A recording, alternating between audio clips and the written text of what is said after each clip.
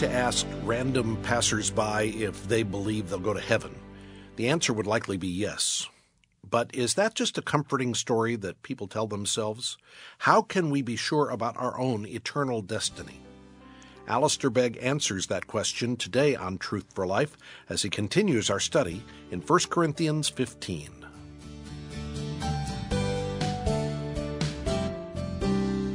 The Christians in Corinth needed to be reminded of the fact of their own resurrection, that they too were going to be raised to eternal life. And so what Paul does is, before he addresses this fact in verse 12, he begins by rehearsing a series of undisputed facts. He says, now let's lay down the things upon which we're all agreed. And in the first 11 verses, he simply lays down these foundational elements of truth. And he gives them, he says, a reminder of the gospel. Now, brothers, I want to remind you of the gospel I preached to you, which you have received, upon which you have taken your stand, and through which you are saved. Now, why would Paul have to remind them of the gospel? What is the gospel? Well, the gospel is the good news. He articulates it in verse 3 and following. Here is the gospel. Christ died for our sins. He was buried. He was raised on the third day according to the scriptures, and he appeared. And it is this message of the gospel which, when it takes hold of the life of a man or a woman, transforms them from the realm of merely religious individuals to those who have been brought near by the power of Jesus Christ to the reality of faith in him. Like in Wesley, long my imprisoned spirit lay, fast, bound in sin and nature's night. Your eye diffused a quickening ray. When I get to heaven, I want to ask where he got this idea from. I mean, what is the diffusion of a quickening ray? Thine eye diffused a quickening ray, and I woke, and my dungeon was flamed with light. I got up and I said, woo! This is what he's talking about. And I thought he was talking about you just go. You get points for going. I thought he was talking about you try your best, and if you've done your best, you'll get there. I thought what he was saying was try and pull your socks up. But no, this is what he was talking about. This is what happened to Charles Simeon in the 19th century. He was a vicar in Cambridge in England, in Holy Brompton Church in England. He was as religious as any guy in England, but he wasn't converted. And when he was preaching his sermon, all of a sudden the truth struck him. And somebody shouted from the back of his congregation, the pastor's been converted. And he had to stop and admit that he was converted in his own sermon. He was telling him about stuff that he didn't even know himself.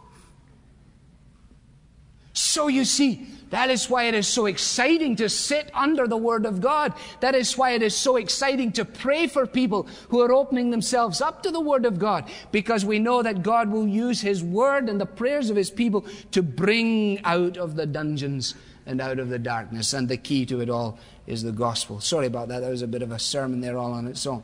Now, turn to Galatians chapter 1. Galatians chapter 1, you get the same thing. What is he talking about? Galatians 1, I am astonished that you are so quickly deserting the one who called you by the grace of Christ and are turning to a different gospel, which is really no gospel at all.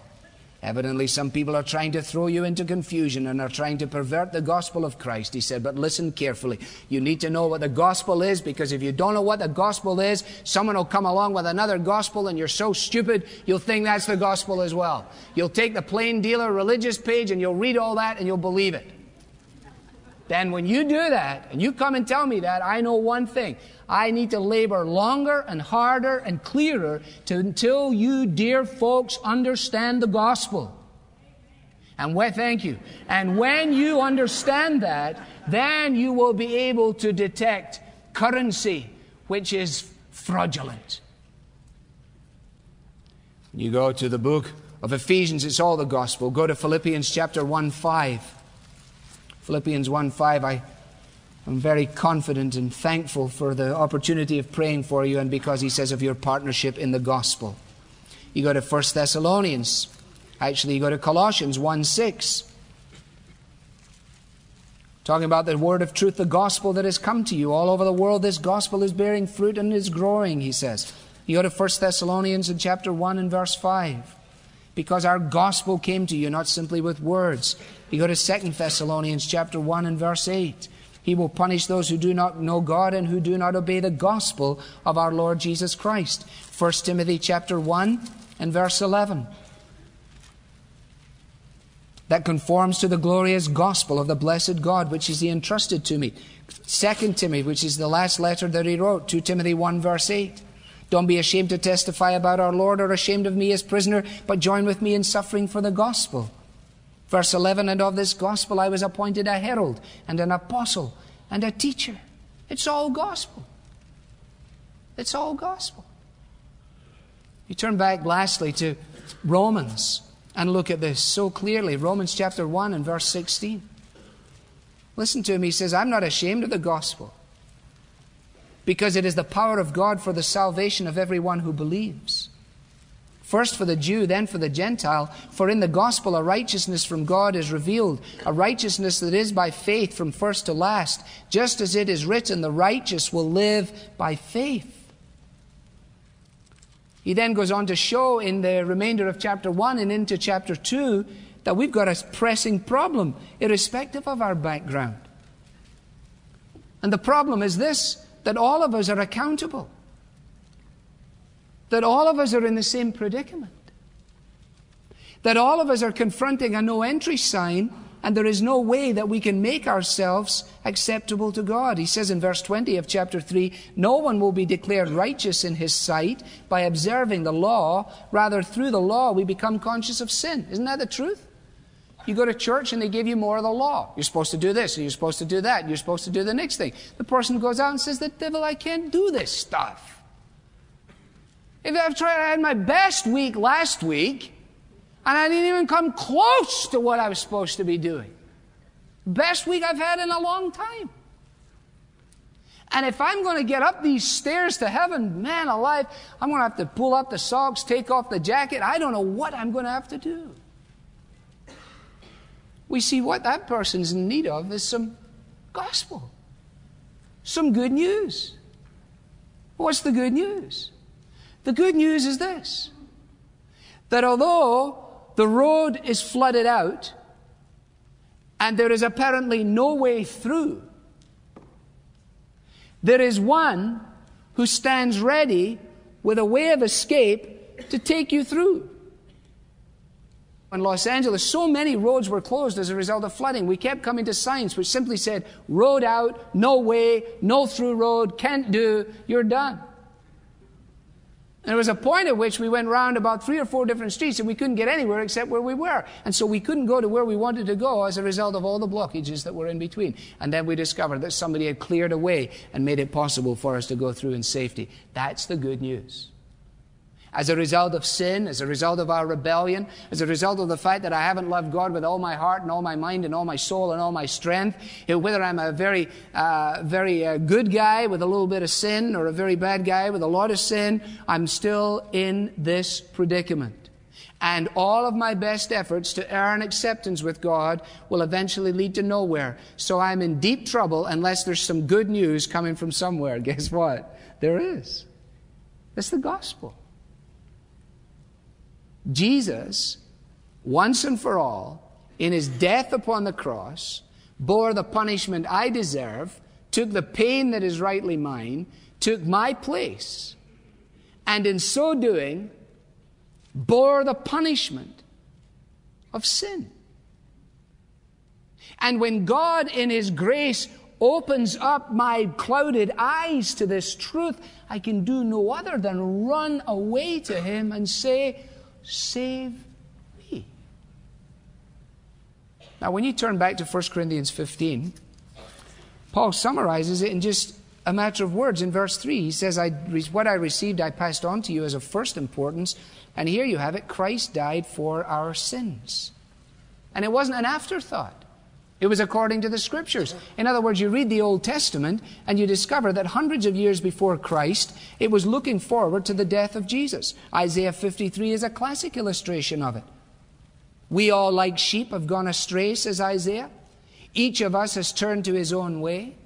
We're all doing our own thing. We're all going our own way. And the Lord has laid on him the iniquity of us all. Now, Isaiah didn't understand the fulfillment of this prophecy.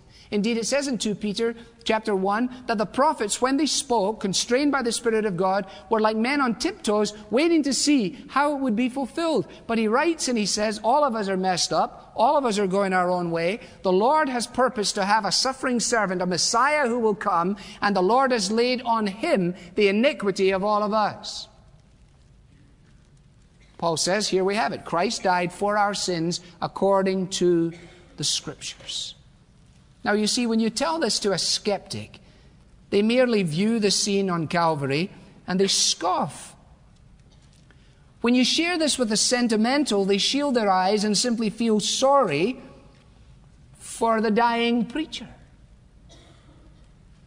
But when you tell this to the sinner, to the individual who has been made aware of their sin, has come to understand that they are without hope and without God in the world, has come to realize that what drives them from the inside are the cravings of their sinful nature, has come to see that they're just moved en masse by the ways of the world and they cannot disentangle themselves. They are stirred and moved by all of this. When you spell this out for that individual, then it is like water in a dry land. And you see, the task of the preacher is simply to spell it out. The work of God is to bring the hearts of men and women to an understanding of their dead-end street. And when they're at that point of greatest concern, the news that someone has opened up a way to them is something to which they must run. When Paul describes the Ephesians experience, he says, in Christ you were once, in Jesus Christ, you who were once far away have been brought near through the blood of Christ. Now, says Paul, this is the message. It is the gospel. This is what I preach to you. You'll notice in verse 1, which you in turn have received and on which you have taken your stand. And he says, it is by this gospel that you are saved. And only by this gospel. There is no other good news. You can go to Buddha's tomb. You can go and find where Muhammad was buried. You can find Gandhi's tomb. You can find Krishna. But the distinctive part about the tomb of Jesus of Nazareth is that it is an empty tomb.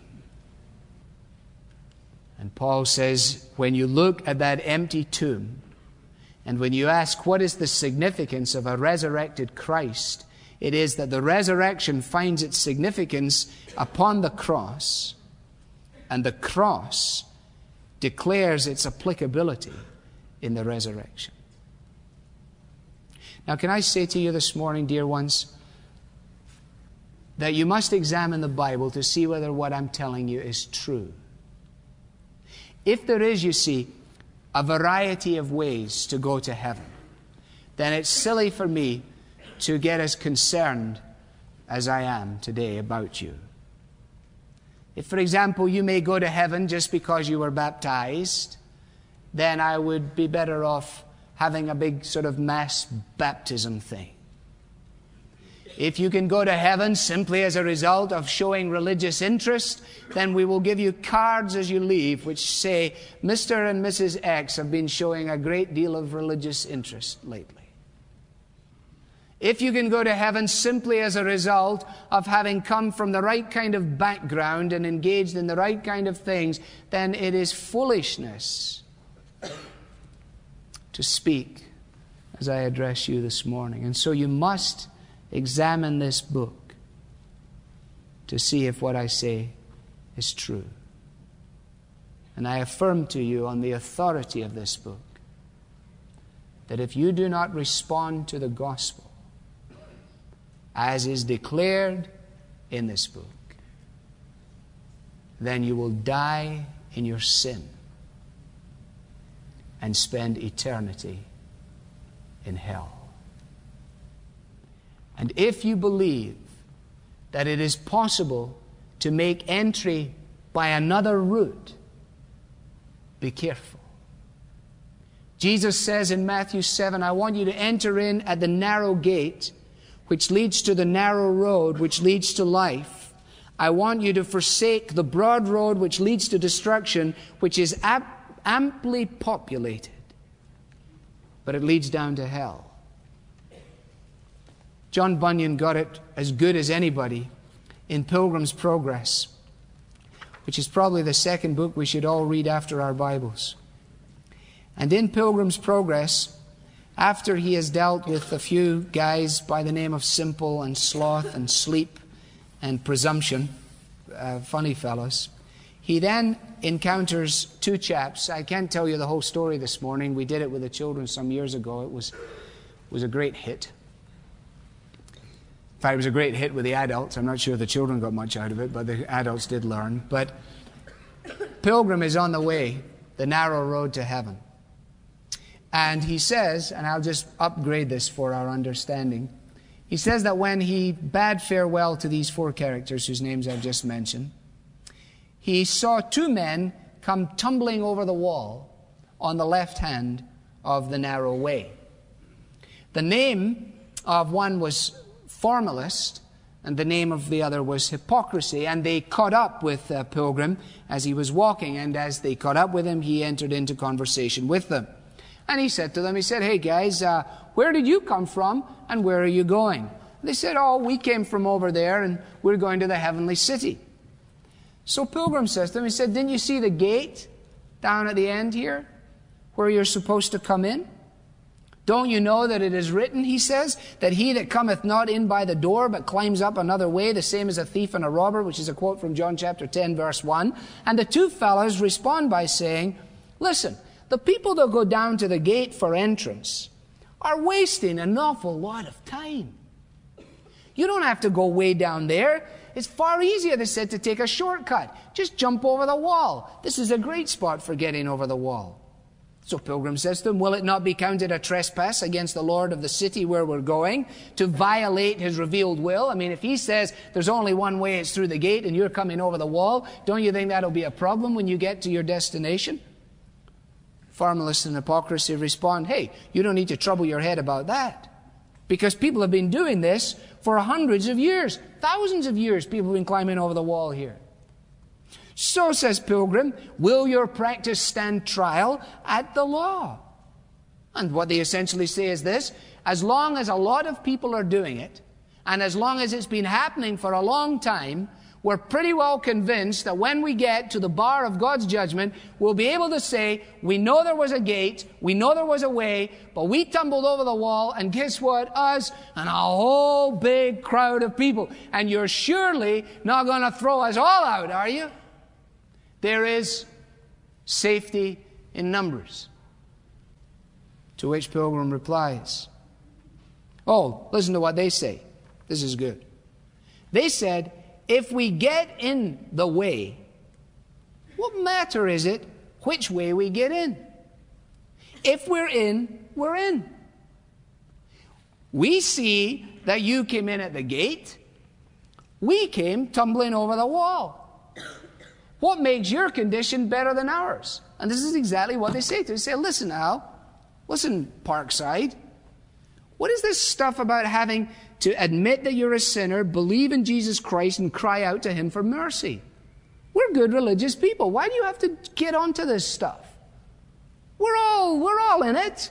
We're all on the way. We're all fine. I mean, don't make a big fuss about your gate. You can say that if you want. Just don't say it too loudly. We tumbled over the wall. Us and thousands of others. And now you're telling us who tumbled over the wall that we're in deep difficulty because we didn't come through the gate. We don't like that. I mean, we want to come to your church and we want to like you people and we want to sing and do the thing, but we don't want this gate stuff. No gates. You understand that? We don't want the gates. We are the tumblers. And what does it matter? As long as you're in, you're in. Over the wall, through the gate, who cares? To which he replied, I walk by the rule of my master. You walk by the rude working of your fancies. You are counted thieves already by the Lord of the way. Therefore I doubt whether you will not be found true men at the end of the way. You come in by yourselves without his direction, and shall go out by yourselves without his mercy. There's a way back to God from the dark paths of sin. There's a door that is wide open that you may go in. At Calvary's cross, that's where you begin when you come as a sinner to Jesus. The redeemed sinner says, wounded for me, wounded for me. There on the cross, he was wounded for me. Gone my transgressions, and now I am free. All because Jesus was wounded for me.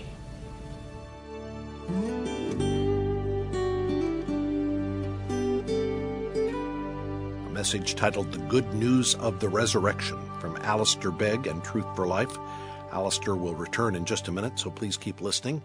To hear this program again, or if you'd like to share it with a friend who has not yet placed his or her faith in Christ, visit truthforlife.org. There's no greater gift we can give someone than the gift of the gospel, because it is through the teaching of God's Word that the Holy Spirit draws men and women to salvation. For that reason, we're dedicated to providing clear, relevant Bible teaching without cost ever being a barrier. But we're only able to do that because of listeners like you, listeners who provide the necessary financial support. And when you become one of our Truth Partners, someone who commits to giving monthly, or when you make a generous one-time gift, we'd like to say thank you by sending you a fun and engaging resource, something that will help you share the important message of the gospel with your children or your grandchildren, a Sunday school class. This is a 14-day study that will help lead up to Easter. It's titled Mission Accomplished.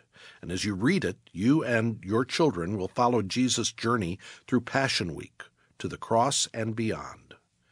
If you'd like to become one of our Truth Partners and request your copy of the book titled Mission Accomplished, call 888-588-7884. Again, that's 888-588-7884. Or request a copy of the book when you give online at truthforlife.org/truthpartner. Now, before we conclude, here's Alistair with a final thought. Where you are today, without any fancy flowery language, you can cry out to God from your heart, oh God, I understand it now. This is good news. I've been trying this stuff. I've been trying, and now I understand it. You did it for me. And I want to trust in nothing and no one else save Jesus.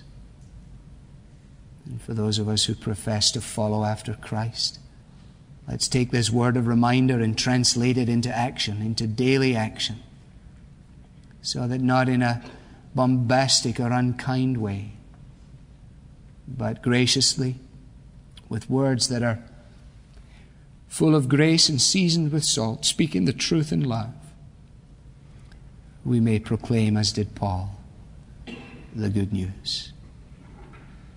Grant that the words of our mouths and the thoughts of our minds may prove acceptable in your sight today. For Jesus' sake, we ask it. Amen.